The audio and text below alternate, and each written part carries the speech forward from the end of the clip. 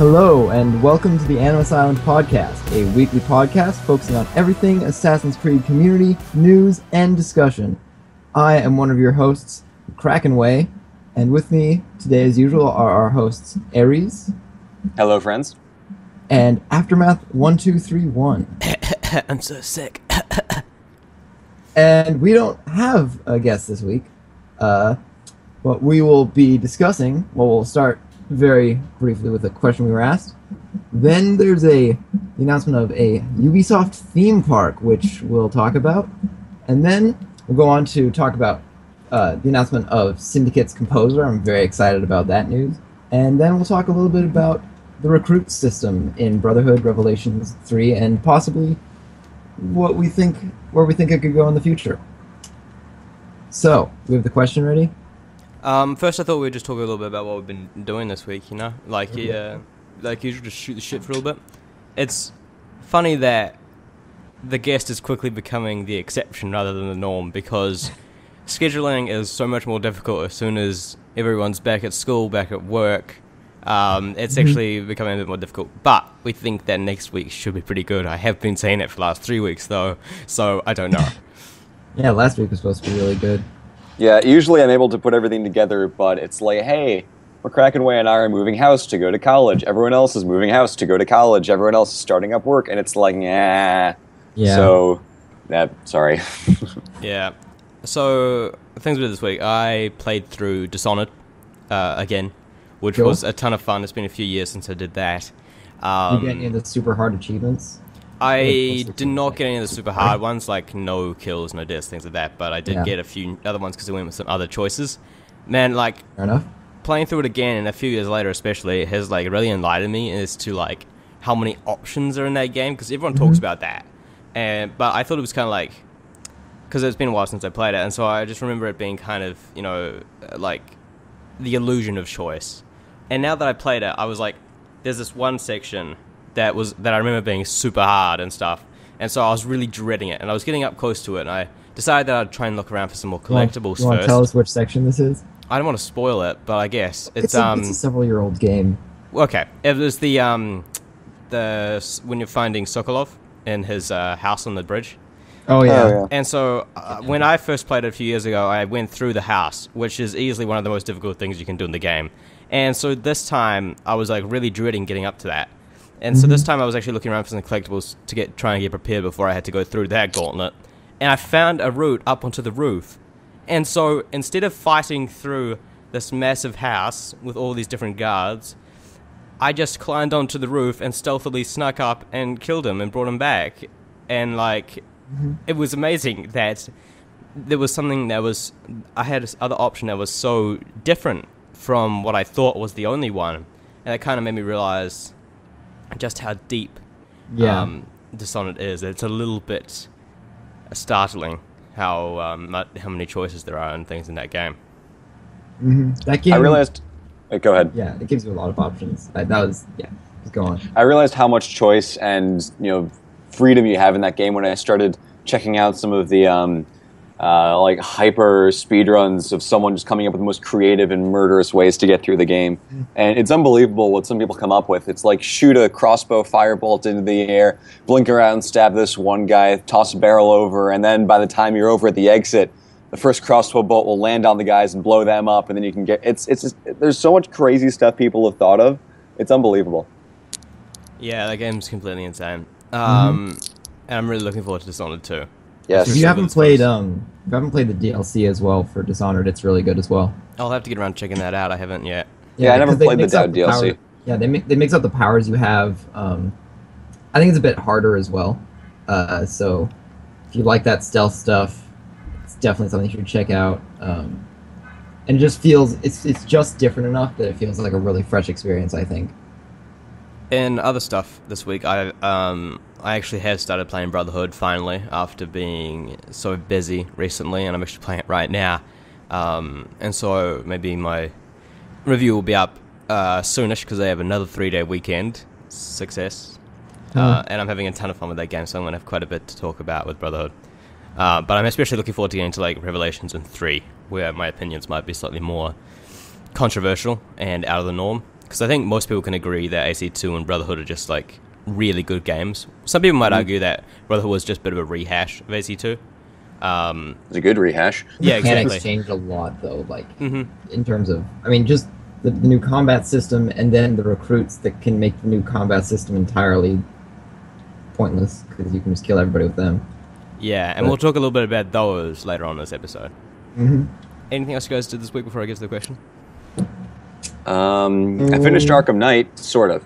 Just last night, I got to the not quite ending, because there's like a half ending and then the rest of the ending.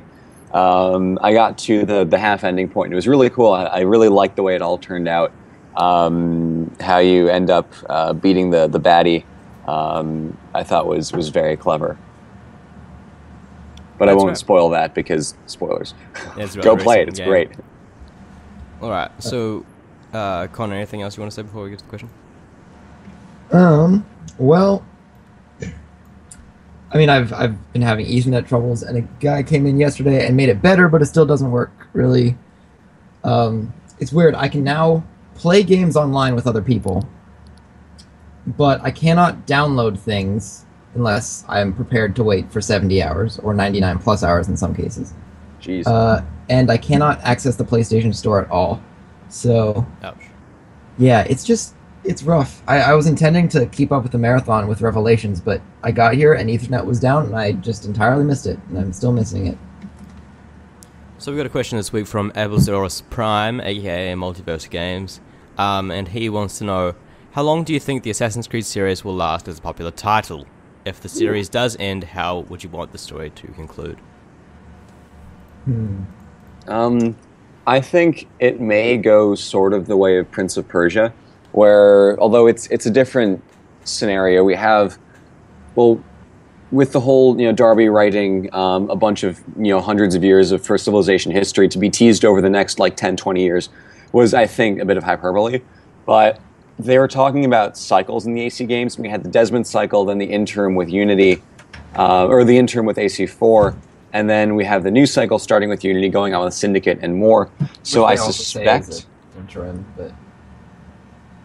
wait, what was that, McCracKenway? They also reference it as an interim section. So now. I suspect that this will be, I would hope, the last of the annualizations when they finish up with this cycle. So maybe Syndicate and one other game, or maybe like the first cycle there will be 2 major trilogies and one other game around that. But anyway, the point is, what I would kind of hope for is that they find a nice little wrapping up point, sort of like with Desmond's story, at the end of whatever the current saga they're working on is, and then they start doing a game every 2 years, and then every 3 years, and then it just kind of fades away. Sort of like Prince of Persia did.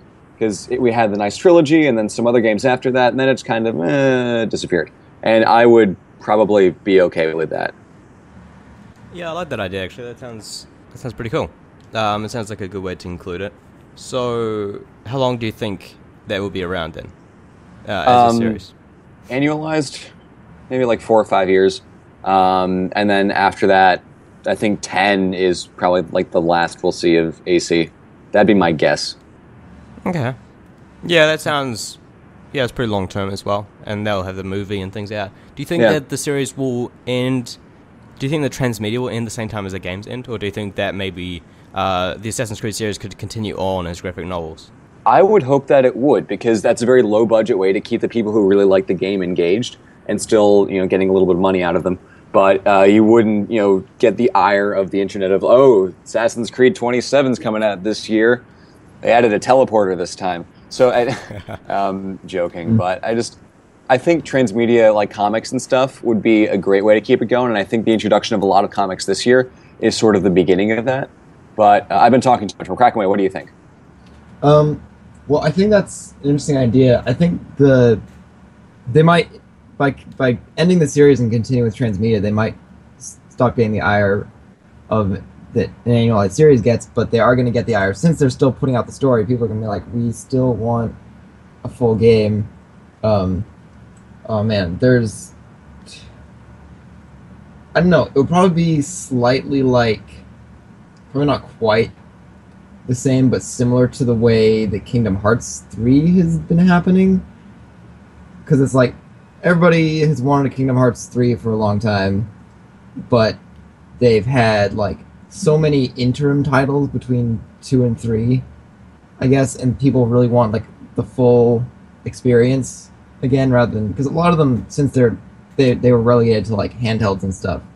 And I think the thing with, if you're continuous transmedia, you get a similar thing where people are like, the story continuum is nice and all, but I really miss playing an actual game now.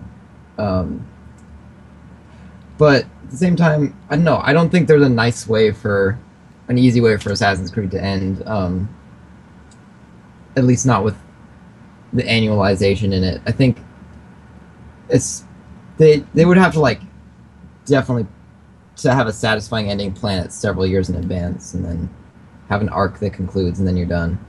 I mean, don't most franchises span 2 generations, maybe 3? Because we've had since the beginning of PS3, we've had AC1, and then we're going into the PS4, and however long that lasts, another 5-6 years, however much. I feel like annualization could go to roughly the end of the PS4 era, and then after that, it's just a little trickle. So I mean, think of like Jack and Daxter and those games. Right? Like it was back in the old console games, but now it's like haven't seen one of those in 10 years.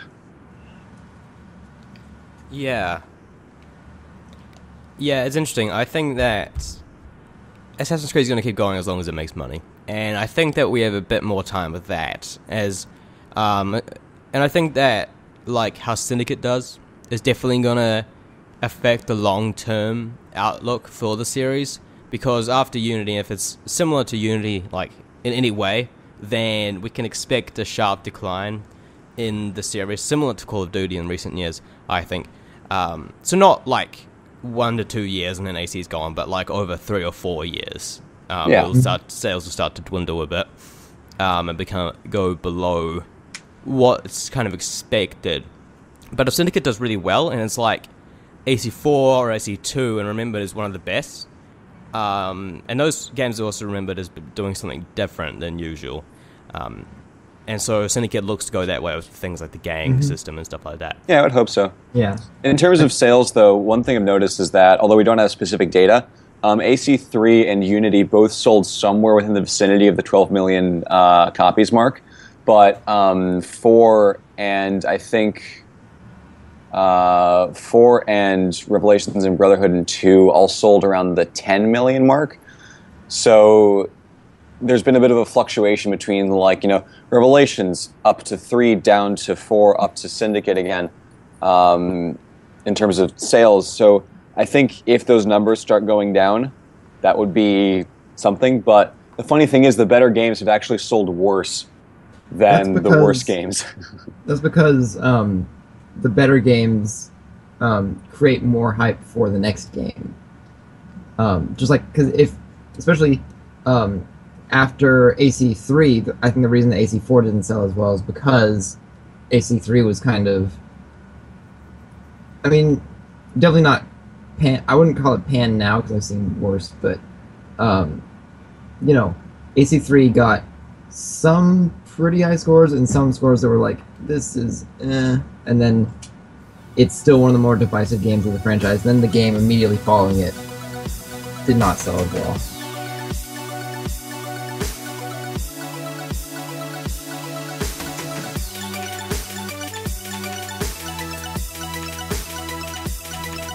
And one of our top news stories this week is something that I don't think anyone even slightly saw coming, and that is that Ubisoft is making a theme park. I'm as confused as you are, viewer. Aftermath told me the fantastic quote of, have you ever played a video game and thought, you know what, I'd really like to experience this in a theme park? Nope, me neither. So what's going to happen is Ubisoft has made plans to build a theme park in Malaysia by 2020 that has rides and areas for franchises such as Assassin's Creed and others. I think the others were something involving Rabbids, surely, for the kiddies. But what else was there, Aftermath? I've forgotten the other ones. Oh, I don't know. It's mostly Assassin's Creed, though. The point is, a theme park with Assassin's Creed and then some other stuff, which just seems so unwarranted, unnecessary, and confusing. And we're all very unsure as to what is even going on right now. So what do you guys think about this thing. It's really weird. I mean, the one thing is like theme parks are supposed to be really whimsical, and a theme park focused on Assassin's Creed can't be really whimsical. Like, contrary to what like the quote, like there are games that I think would probably go well in a theme park, but they are all like Nintendo games. Like Mario would probably be pretty decent with the theme park, but the only Ubisoft franchise that I could think of that's even sort of whimsical at all in that way is Rayman and the Rabbids, like you said. Like I could see getting a couple of roller coasters out of Rayman levels, but I don't. That's like one world or one ride, and then what else is there in the theme park?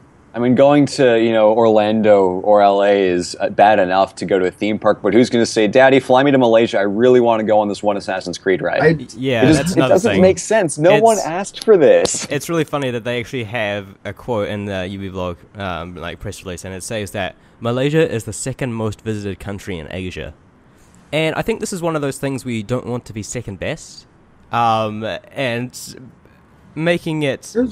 One thing it might be mentioning that they're second best actually probably adds more insult to injury than making their prospects sound any better. One thing it might be is perhaps, I mean, maybe Malaysia approached them wanting a theme park. Yeah. See, here's how this went. Okay.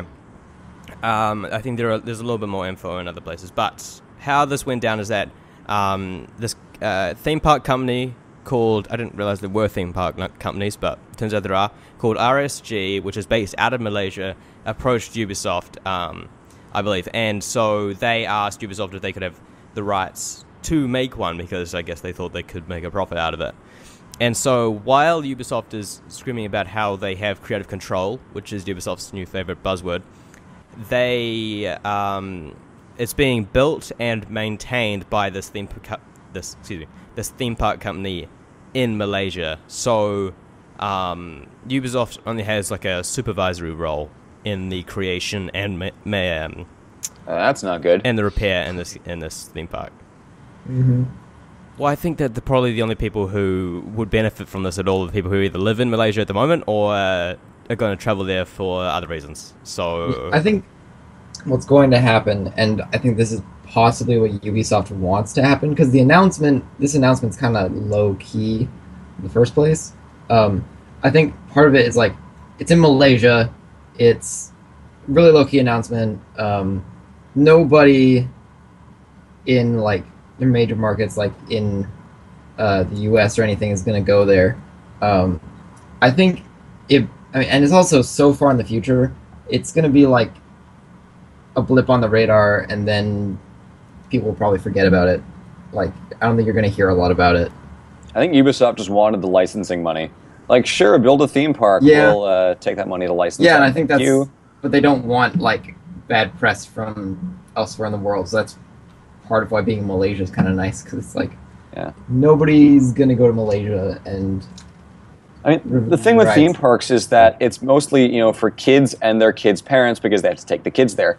Someone roughly our age, Assassin's Creed's target audience, has almost zero reason at all to want to go to a theme park, let alone an Assassin's Creed theme park, let alone one in Malaysia. So it just, like, even the Star Wars theme park, like a lot of the people who I was watching videos for who were talking about that were like, this is cool, I guess, but it's going to be very kid-centric, and even though I love Star Wars, I don't think I'm going to enjoy it very much.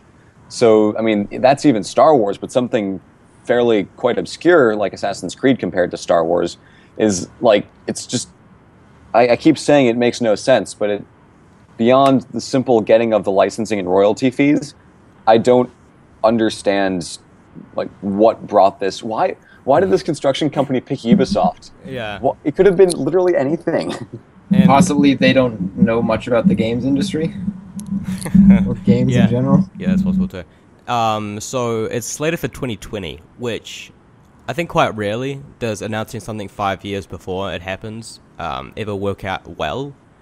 I don't see what the benefit of it, other than being like completely transparent, I don't see what the benefit of is in announcing it 5 years I think theme before. parks are generally announced several years before, because for one thing, it takes a while to be built. Yeah. So I just think that's standard practice.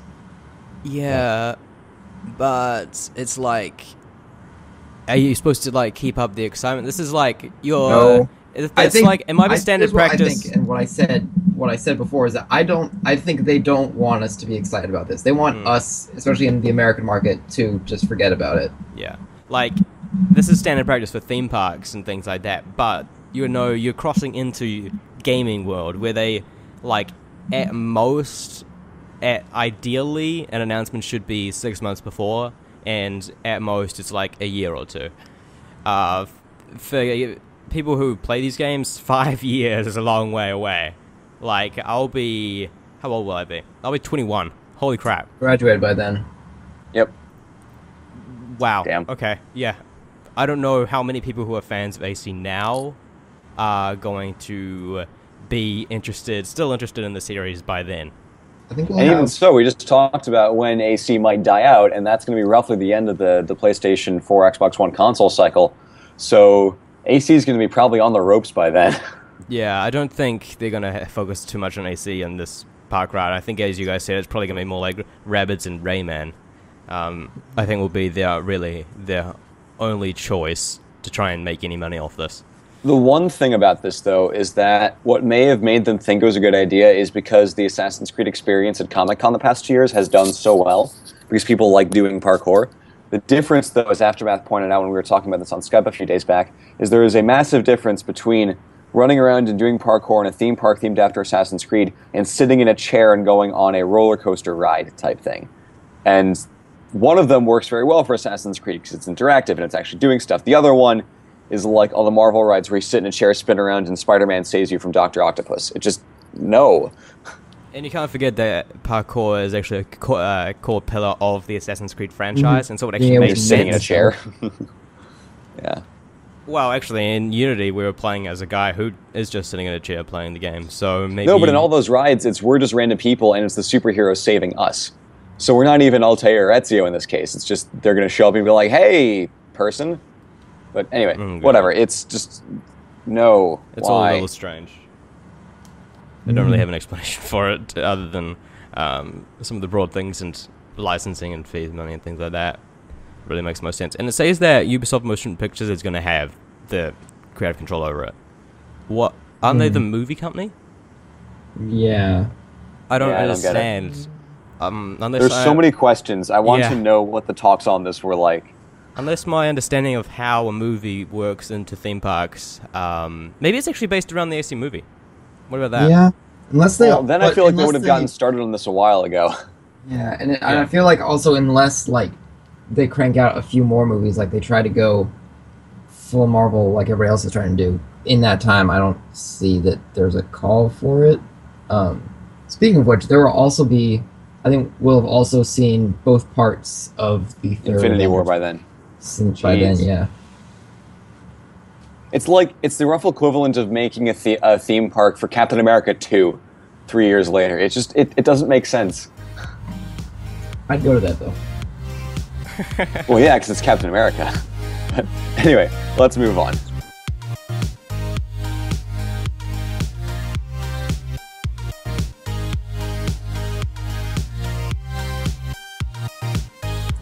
Biggest news of the week is that Syndicate's composer has been announced, and it's Austin Wintory. For those of you who don't know, he's a fantastic composer. He's scored many video games before. Most notable probably are Monaco, What's Yours Is Mine, and Journey. And he was nominated for a Grammy for Journey. It's a fantastic soundtrack for a fantastic game. And, oh man, it's just, I'm very excited, personally, as a musician. The theme is also out, so now you have two full pieces out there that you can listen to. The main theme and the main menu theme, two different things. There's also, you can find videos that are mostly focused on gameplay that have pieces of ambient music in them, but we also confirmed that there's ambient music, and there's lots of goodies with this soundtrack. I'm very excited for it. What do you guys think? I am quite excited. Earlier in the summer, I heard rumblings that the rumor was Jesper Kid's coming back, but those were mostly unfounded. This guy, I like his stuff. So far, what I've listened to, the two songs you said, I do prefer the Dido's Lament main menu theme song to the main theme overall, but that's just my taste. I think it sounds great. I like that he's the guy who did Journey because, that's a really good composer. And I think historically, with AC, we have Jesper Kid, who was great.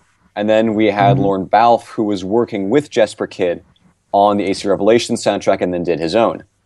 And then we had Brian Tyler, who came out from completely outside of Ubisoft. He did a great job with AC4. And then we had, for AC Unity, one of the composers, or two, who worked with Brian Tyler on the AC4 soundtrack, and they did an pretty good job, just like Lorne Balfe did. It was okay to great, or okay to good, whereas the Jesper Kid and Brian Tyler were great. And I think this guy, coming from outside with tons of experience, will do a great job because it follows that pattern. And also, for those of you interested, there's access. The Animus' interview with Jesper Kid is also out, and definitely give it a read listen. that or listen to it. Isn't it a text interview? I think it's just text. Yeah, Aries, confusing. Oh, sorry. So You can't listen. I can't read. I have to listen to it. We've been over this. Yeah. Oh yeah, you're the butler. Yeah. So one thing I think was mentioned is that Austin Wintory has actually listened to all the other previous AC OSTs, which is kind of important. I think that actually explains why people thought that he might be, why the composer might be Jesper Kid or Lorne Balfe, because he is taking inspiration from the earlier games in a way. Which is great. Yeah. The one thing he said, because one thing he said in the thread, because he did show up in the thread, the announcement, he said, so there are some elements from, like, Jesper Kid's earlier scores, like that sci-fi orchestral mixed trade-off that we used to have. There's a little bit of that, but definitely less, and he's influenced, but he says he's really trying to do something that is very different from previous AC soundtracks. And it sounds like it too. For those of you who've seen the first and second Sherlock Holmes movies, it sounds quite a lot like that, in my opinion, in terms of not the actual sounds, but the feel of it. And I think it's both because they really nailed what we all think of as a Victorian setting. So that I would say is quite good. Now, alongside the composer announcement, they also released the main menu theme on his SoundCloud. What did you guys think about that? Did you The give that main listen? theme. What did I say? Main menu theme. Fuck. Yeah, Well, we had the that main was- menu theme a while ago, now we have the main theme. Yeah. So what did you guys think, and we discussed that in a previous episode, which you should totally go listen to. What did you guys think about the main theme? I think it definitely, like Aries said, it sounds like it would be right at home in Robert Downey Jr. Sherlock Holmes movies. I don't know. Right now it's kind of hard for me to pick out like something that I would call a theme, I guess. Like, I don't know. I mean, the leitmotif, the recurring. Yeah, like a leitmotif. It doesn't have to necessarily recur again, because I think in AC4 soundtrack it really doesn't.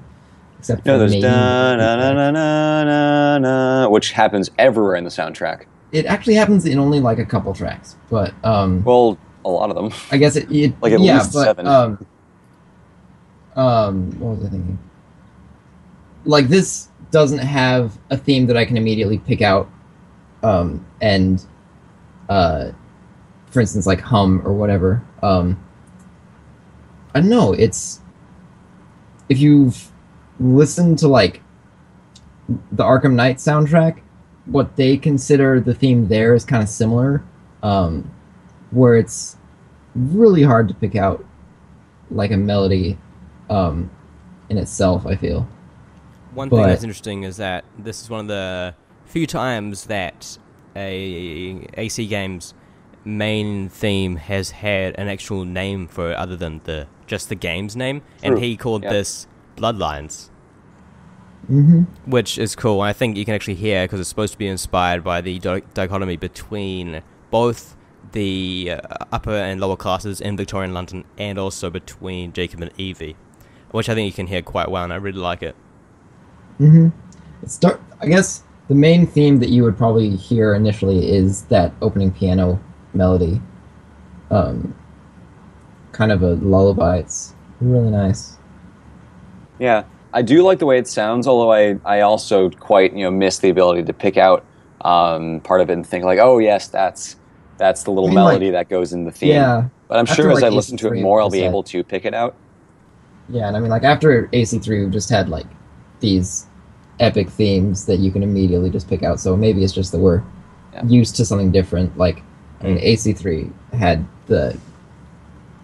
Oh man, just that one was the loudest. And maybe it'll become more evident as we listen to the other tracks in the soundtrack, which we will bits get repeated. We'll have a full analyzation of as soon as that's released. Yeah, and one of the things about that is that there are certain elements of songs that, for instance, the Assassin's Creed 2 soundtrack, there are 2 songs, I forgot what they're called entirely, but there are little bits of very short, 5-10 second melodies that are, probably 2 or 3 layers down from the main sound, but they span a couple different songs. And sometimes when I listen to them, I actually get confused about which one I'm listening to, because I think it may be Sanctuary and Tour of Venice, but I hope they do stuff like that where they take little, 4 or 5 note bursts and spread them out across a few different songs to tie it all together. And that would help to, point towards that's the melody of it. But again, we'll have to wait and see. Yeah, I would be interested to see, because for instance, in like AC3, you have for instance, like the Connor's theme leitmotif, and that shows up in multiple different contexts. Like it shows up in the sad parts, but it also shows up in several more energetic songs as well. So I'd be interested to see hear how this one might be used that way. If it indeed is, it's really nice. Gosh, I hope it is. Yeah, so I actually really like the songs we've heard so far, and it sounds really somber, which is really different from something like Black Flags, which is more of a it's a jolly pirate romp. Or yeah, at least it starts out that way. It sounds a bit more like that, and I basically just ignored Unity's soundtrack altogether because it just annoys me. Aw, that's nice. But yeah, I'm really liking it so far, and I can't wait to listen to it. And it's gonna be interesting how the ambient music is handled, because from what Max said, we don't really have ambient music, but it kind of works more like, you can just hear, like, the music will kind of follow you through the world, and it'll be a little bit less disconnected from the world. Like, maybe you'll pass a pub and you'll hear people singing a song inside, and then maybe you'll pass someone playing an instrument on the street, and you'll hear it continue through there. And you'll so the music will kind of follow you. So it's not like that it'll sound too disconnected though, because it is a good idea, but I wonder how it'll actually be executed. Because sure, you can walk past a pub and hear a song, but I feel like unless it triggers something that stitches together a bunch of other songs or sounds, it'll just sound disconnected and out of place. Yeah, that's not all it is. There are like ambient music tracks that play. There's a demo that someone put up a while ago that they specifically selected the piece in the demo where this ambient music showed up. Which is interesting, given that Mac told us that wasn't the case. And He Austin didn't Wintory say explicitly that they didn't have ambient music. He said, did, though. No, I don't think he did. I think he did. Are you talking about the Loomer interview? Yeah, and then Loomer got all angry. He did not say that they didn't have it. He said that they were doing something new and different. Yeah. He said, I'm pretty sure he said it wasn't exactly ambient music, and we'll tell you more about that later on in the summer. And then there was a later IGN article that described it more in depth, which talked about the various sound triggers. But the way it sounded like is that you'd have an ambient music track that played, and then maybe the ambient music track faded away, but then later you might hear somebody humming that ambient music track themselves.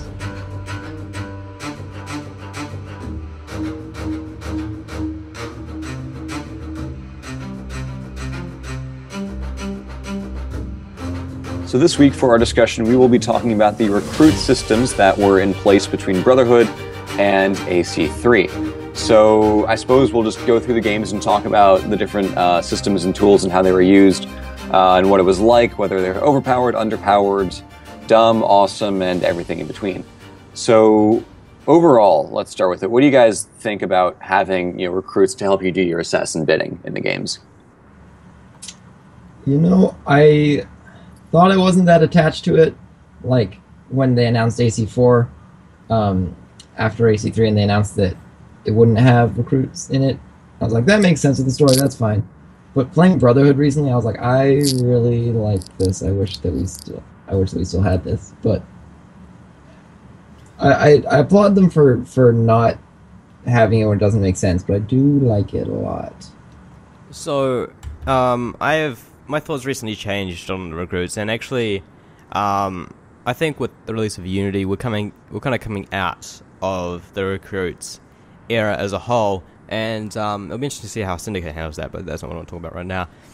I actually think that the recruits don't seem to fit with an Assassin's Creed game. Like, with Unity, it really shook what I identified as an Assassin's Creed game, because it changed up a lot of things, it changed the visuals and things like that. And now that I'm looking back, I think that the recruits actually just kind of stand out strangely and don't really fit in with the rest of the idea of the rest of the games, because for the most part it's always been you, this one assassin, taking down this whole organization, or you part of a larger organization but you're doing most of the work with other people being behind the scenes. And then suddenly we were just given an army, which it makes everything a lot easier for the most part, and I'm not sure how much it fits in with the core ideas of the Assassin's Creed games for the most part. Okay, so I'll address that. I think thematically, there are some games where it works and some games where it very much does not. So let's go to Brotherhood. Let's start with where it began. This was one of the big upgrades to AC2 to Brotherhood. Was we had the multiplayer, we had one big city where you could ride horses in, and we had the recruits. So I think what I really liked about the recruits in AC Brotherhood is you really felt like a badass being able to just press a button and have someone go around and just kind of sneak up on them and stab them off the side of a roof. And I felt like I always had someone covering my back, which was nice. I felt like I was part of a larger organization, because in AC1 or in AC2, you really are this assassin who doesn't know really anything about what's going on overall and who's really helping you behind the scenes until the very end, when you meet everyone on the island in Venice and they're like, hey, we're assassins. Machiavelli's like, yo, what's up? But in Brotherhood, you do have all these people at your back and beside you, and thematically, the plot of let's take back Rome and empower the people fits with the assassin recruits, because there are these people who are downtrodden and beaten up by the Borgias and harassed and all that stuff, and you're saying, here, come with me, I'll give you a better life, and also we can stop this from happening to other people. And they're like, sweet, I'll join you. So to me, it makes sense that that would be something that happens, that Ezio is trying to liberate, the liberation of Roma has begun and all that stuff. But it fit for me with AC Brotherhood especially well. What do you guys think about it in Brotherhood specifically? I definitely agree with you on that, having just recently played Brotherhood. It really felt like, because you're doing this liberation thing, it felt like the closest in a game I've played to guerrilla warfare, honestly. Just like attacking randomly and seemingly from nowhere before disappearing. And as far as because yes, Assassin's Creed started as this series about this singular assassin doing his thing, his assassinations, his quest. But since you have this larger assassin organization as well, and especially with the title Brotherhood, it's about the organization in that game. So I think it's thematically, especially in Brotherhood, very. I think it fits really well personally, and also I think Ezio is a leader, so Yeah, that. Although it's really, I do think it's kind of weird that you're not officially the leader until the end, and you're doing all this stuff the whole time. But whatever. So my thoughts on Brotherhood, actually, thematically and plot-wise, it actually fits really, really well, as you guys mentioned, But I think that the challenge is balancing it so it doesn't quickly become overpowered.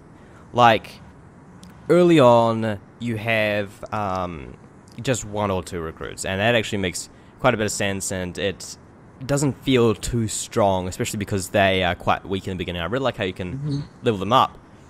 But when you have 20 of them, I think that's the max, and they're all level, like, 10, then it quickly becomes just get in a fight, call your recruits, everyone comes down and they kill everyone. You don't have to even touch anything.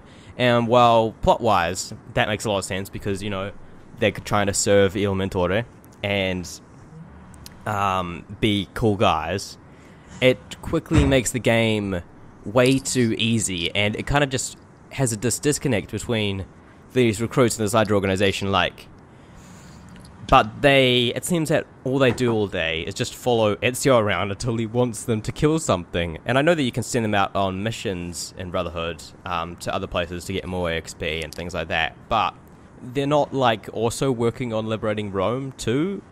It just seems strange to me. Are they just leaving it up to Ezio to go ahead and handle taking back Rome by himself unless he wants them to kill some guys?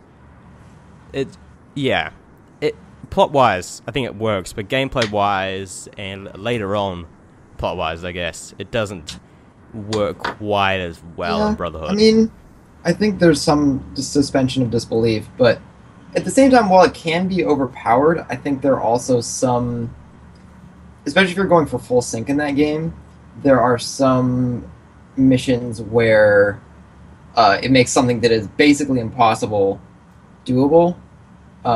And in that, I think it makes a lot more sense connecting the gameplay and the story. Like, for instance, when you're defending Bartolomeo's stronghold at the beginning of the sequence where you kill the Baron de Valois, you have to close 3 gates without taking any damage if you're doing full sync.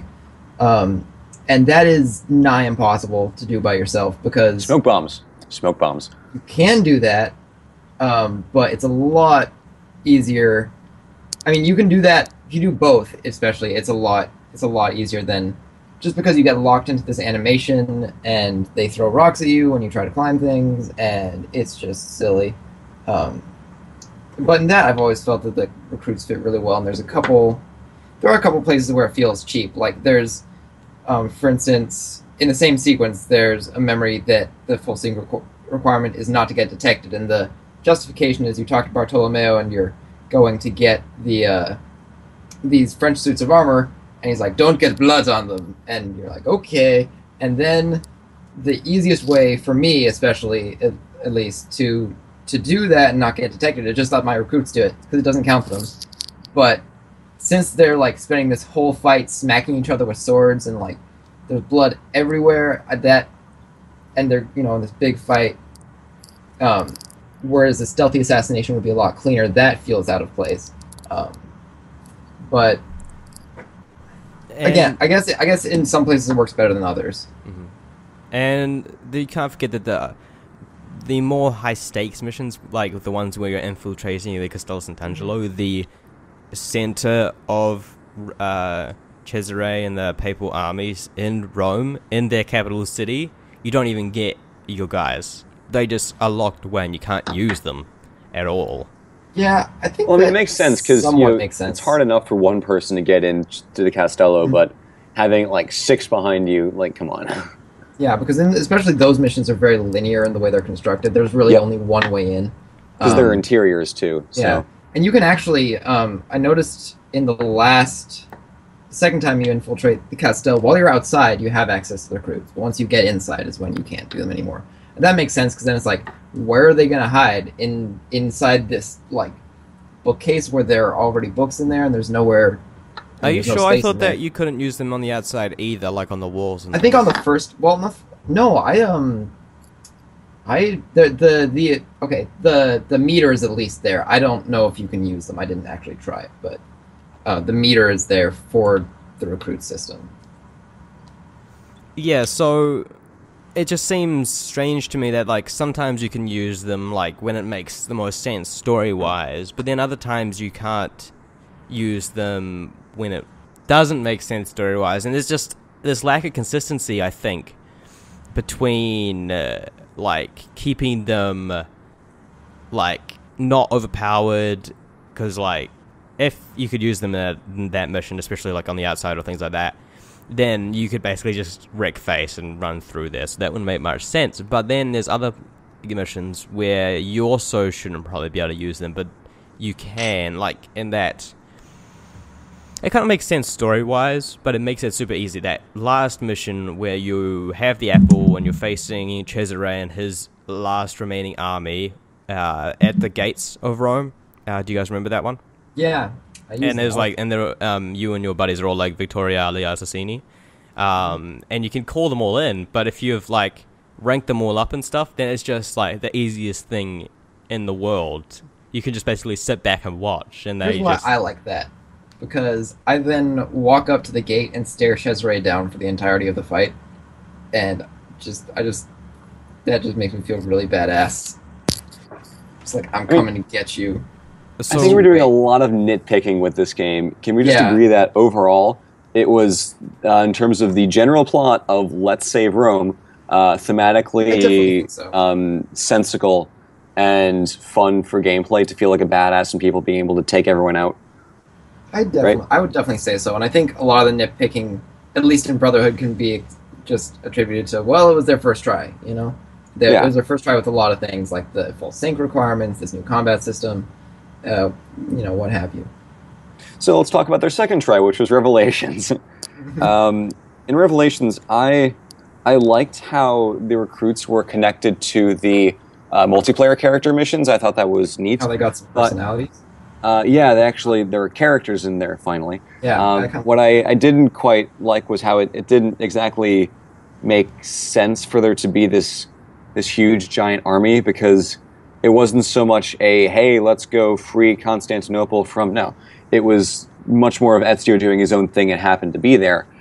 So it didn't seem to fit as well for me to have all these assassin recruits in Constantinople the whole time. I mean, there's at least the part where it's like, oh my gosh, Il Mentore is here and he's going to help us become better assassins. Like, I can see that somewhat. I don't know. It doesn't quite make as much sense for them to be following him around all the time. But I guess if Ezio's still running the entire organization, like, for instance, the Mediterranean defense, I think, was a good extension of the thing in Brotherhood. Because it actually made sense. You could send these assassins permanently to cities, and then you recruit more people, and it's like, this is actually how the organization would probably work in the actual world. Presumably, like, not every assassin has the benefit of a dead family to get them into the organization. So that somewhat made more sense. But there are definitely things about the way it's utilized in actual gameplay when it's not like the send your recruits on half-hour missions that make less sense. Especially the den defense thing, which is kind of an extension of the same concept, just because you place assassins, you tell assassins where to go. Let's just leave that one alone for now, because I don't think anyone wants to hear us talk about den defense. Ugh. Nick, what do you think? Aftermath. Fourth wall. You already know my name. Revelations is interesting because, as you guys mentioned, it's actually like almost like an interim between Brotherhood system and AC3 system, and we'll get to that in a second. But it kind of just, it feels like a good progression, but then it also feels like it kind of tries to take a step, but then falls on its face with things like den defense. And I think the Mediterranean defense systems actually worked quite well and were actually a ton of fun to send people on, even if they were a little difficult at times, especially if you weren't used to the system. Then there was also the things where you assign your leaders to to the dens, and then you do missions with them and things like that, and it's all time based, and it kind of gets grindy after a while, especially if it's your second playthrough and you don't want to have to talk to these guys and slowly walk around with them for 10 minutes while they tell you what their issue is. It's not so bad. You've got the walk along in that game. Yeah, Thank God. That also means that I can just like turn to my side and do other stuff, but it also means that I just have to listen to his exposition for ages because it's not a cinematic; it's a walk along. Yeah. Which we might be getting a little nitpicky here because this is specifically like I think an that's a issue bit with more to do with mission design than the recruit system itself. yeah, that could work. That yeah, but I liked how there was like the stories themselves that you were going on your recruits with were kind of like they kind of added to the story of the city. Like you have the assassin who turned on the assassins, and with Ezio helping each of these guys slowly like become better assassins, it kind of fits in with his role as mentor because he's not only mentoring the assassins as a clan, he's also mentoring these specific assassins themselves to make them better assassins. Yeah, and I really like that personally, even though it's hard to like remember those characters fondly because their names changed every time you played the game. And they all spoke with the same male or female voice and wore the same clothing. But oh, and they have those little weird capes. yeah, those were kind of fun though. Really? I thought they just kind of looked out of place because they were like almost like they tried to use Ezio's classic cape from AC2 and then kind of just attached it to the other side. I don't know. I liked. It's like not I personally long liked enough. the look. I liked. It's weird. I liked the look of your basic assassins better in Assassin's Creed Brotherhood, but I liked. Because in Revelations, I don't think there were as many different variations in their outfits. I just like the armor design a little bit better in Revelations, and I liked the Master Assassin outfit better in Revelations for them because in Brotherhood it was just a copy of Ezio's outfit. Oh yeah, that looked out of place. And in Revelations, it's actually like they're wearing something that would make sense from their perspective. It's basically instead of a copy of Ezio's outfit, it's a copy of Yusuf's outfit, sort of, except that they put the hood up. Yeah, with a new cape as well. They didn't, I don't think they had a cape. Yeah, they did. They had a little. They kind of went down at like a quarter of their back. That's at the. I think that's at the top of the. Oh yeah, that thing. That's right. Armor Yeah. tree rather than once they become a master assassin. You might be right on that. Actually, I might be misremembering. But still, it still looked a bit weird because it wasn't quite long enough for it to make sense as a cloak. Instead, it kind of just looked more like a. And it didn't really make sense as like how Ezio uses his cape to kind of conceal his weapons. It kind of just looks out of place. And maybe it's just designed to look cool flapping behind them as they run. Yeah, it's kind of hard to conceal your weapon when it's a gigantic broadsword. Yeah. In that game. So AC3. Gosh, AC3. That is probably.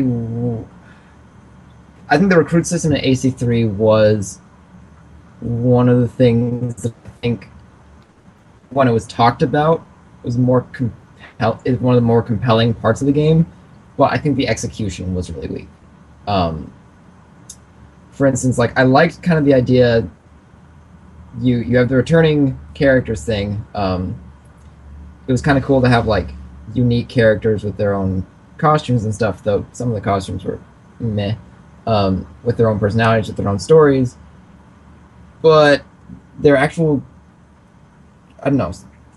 My main problem is that, in Assassin's Creed, Brotherhood and Revelations, your assassins can do pretty much one thing, which is stab people. And if you're running around the open world a lot of the time, they're going to stab people on rooftops or whatever. And then in Assassin's Creed 3, suddenly they're really bad at stabbing people and fighting people. And they get injured all the time. And that made me like them a lot less. I liked some of the, they do other cool things, like the disguise thing where they pretend you're a prisoner, the bodyguard function, but whereas stabbing people is pretty universal to every situation, the other things were kind of only really useful in a couple situations and ended up, although they were cool, they just I didn't have a need to use them very often, and so it felt like, well, here's a feature, but I don't care. The thing with the AC3 recruits is I thought one thing that was neat was they tried to merge the factions in the city with the recruits. Mm-hmm. So in AC3, you didn't have people like, courtesans, mercenaries, and thieves. All of those functions were really within the recruits, and I thought that was neat, although it was a mix of somehow overpowered yet underpowered, so I just never really used them, except for the specific missions where you have to.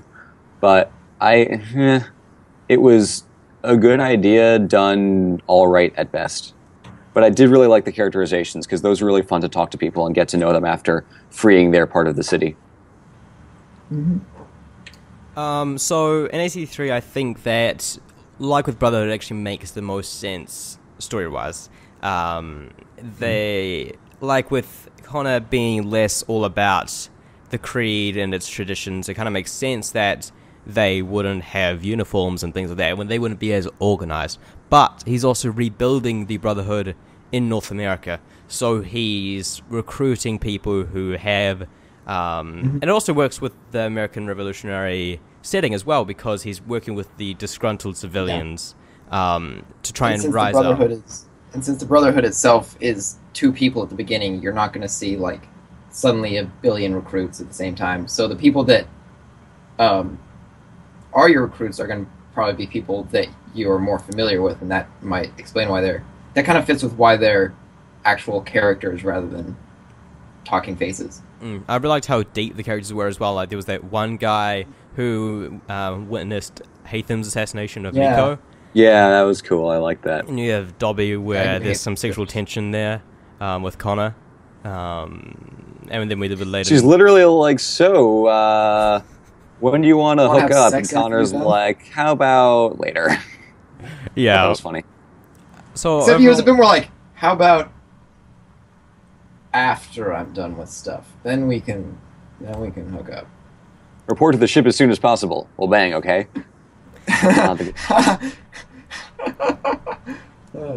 Those of you who get that, good job. I do not. Play Mass Effect, damn you. Old video on Machinima. Oh, I haven't played Mass Effect Mass Effect. Watched very many Machinimas. Gamer Poop. I think Gamer Poop Mass Effect does it a bunch.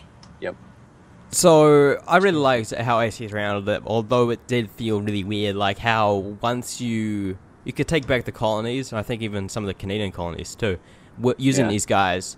But then once... Actually, you couldn't take them back. You were actually... those missions are actually centered around helping Canada to stay neutral. Interestingly. That's interesting. Oh. But then the weird thing is that as soon as it's done, you can't send them on those missions anymore, so you can't level them up anymore, or bring in money or things, because I think they... And, well, the missions themselves are also... They're a much less...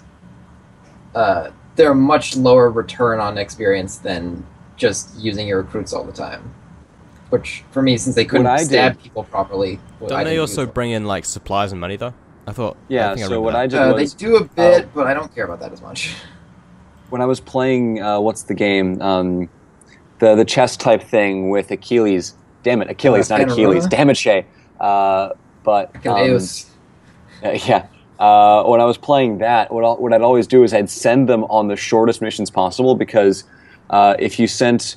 you could send an assassin on, I think, 3 times as many missions in 2/3 of the time, or something, some number that makes it more sensible to send them on a lot of short missions rather than a few big missions, and you get more money and more experience quicker. So I would play like 2 rounds and then walk out of the building, out of the homestead, send them on more missions, walk back in, play some more rounds, walk back out, send them on more missions, and because it took for frickin' ever to beat Achilles at that stupid game to get that dumb trophy, I was able to level up my assassins pretty high. So that's AC3. Any further words on how AC3 out of the recruit? I think that's it. I think I've made my point. So then we have AC4, where they took this strange method with it, where you're kind of... It was kind of like, early on it was described similar to how AC3 handled it, but there was a bit of a miscommunication there, because it wasn't like that at all, and how your pirate crewmates were actually just a stat in the top left. and not really anything like the recruits had ever been before. Yeah. And so that kind of completely did away with them, even though we didn't think they would early on at release. Yeah, but then like they did later say like, you know, we're not really having the recruit system because it doesn't make sense because Edward doesn't start as an assassin. Exactly, but there was still, of course, the miscommunication there, and people still held on to the fact that maybe the pirate crew works similar somehow. Yeah. But that didn't turn out to be true at all. I do appreciate their conviction, their dedication to at least AC4's story to be like, yeah, it doesn't make sense, so we're not going to do that. You do the activities that you would do to gain recruits, and they've broadly expanded on that, because not only can you fight guards to save recruits, you can also rescue them off of deserted islands and things, so that was actually kind of interesting, just because, like, there's not a ton of places you can rescue them from deserted islands, but, like, when you stumble across one, it's like, oh, hey, this is it was like a little detail in the world, but, and they're also like floating off in the ocean a ton. Oh yeah, it's way more common than I thought it would be in the time because of how small the Caribbean is.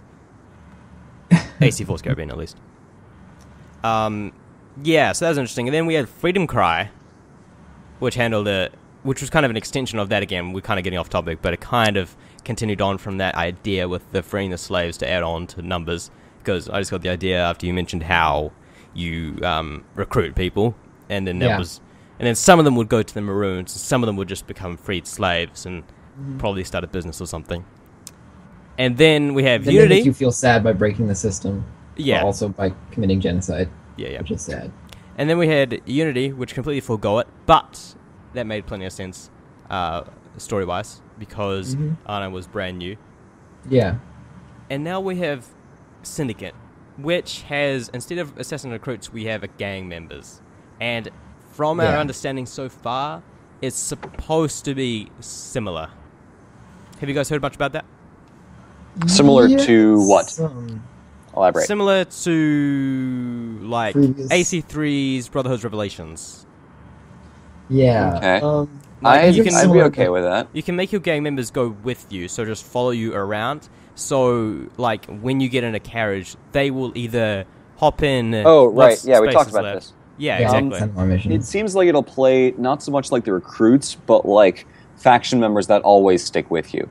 And I think I'd actually prefer to do that because, as we talked about it last time, long time ago, whenever that was over the summer, that in certain districts that you do more with, you'll find your rooks hanging out around more often, so you can kind of pick them up off the street with more ease. They're easier to find and whatnot. So I would suspect that they do play a lot more like the factions because it would make more sense that you really get the feeling of the rooks are everywhere as opposed to just press a button and, oh, look, there they are. And also it's more grounded and realistic that you actually have to go to get them to have them follow you. Yeah, I think it's going to feel somewhat... It's going to be like, if you're still comparing it to Assassin's Creed, I think it's going to be like, you know, Assassin's Creed Brotherhood Revelations, if you couldn't use them for stealth. I think they're probably just going to be open combat oriented. And I think they're probably going to feel more like something that's not from Assassin's Creed, but if you've played Saints Row, you can call in gang members and they'll follow you around in cars, jump in the cars that you pilot, help you out in combat, and you can find them walking around in the world as well as calling them up. So that's kind of what it reminds me of. You know, they can wear your colors and stuff, so. Do you guys think they're going to follow around Evie or just Jacob? Huh. That's what I was just about to ask. I don't know, because, I mean, you'd think that you'd be able to use them for both, but... Yeah, they're both supposed to be the leaders of the gang. Yeah, I would expect that I'm But I'm pretty sure you'll be able to do it for either in the open world, but probably you won't be able to do it in as many EV missions as you will be able to do it in Jacob missions. Because her missions would probably be more stealth-focused in general. Like, I don't think you're going to get any recruits or any gang members in the black box missions. I suspect Evie would like to work alone because she's more focused on the Shroud, whereas Jacob is like, hey, gang, hey, London. Let's have it all. So I think story-wise it would make more sense that Jacob would have more of a focus on using gang members in missions than Evie would.